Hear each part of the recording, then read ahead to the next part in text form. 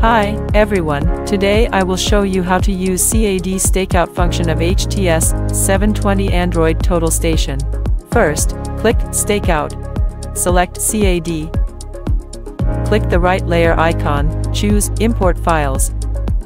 Select the CAD file, and click OK.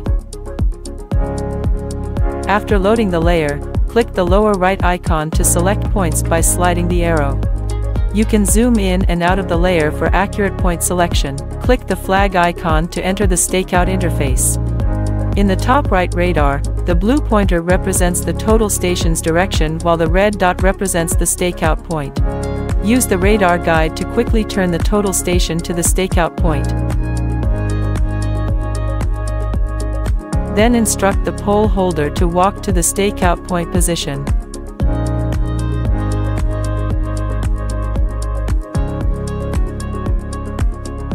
Click Mise and adjust the pole holder's position based on the deviation measurement until reaching the stakeout point's position. Click Mise again to check the stakeout accuracy. Once stakeout accuracy is achieved, the stakeout is complete.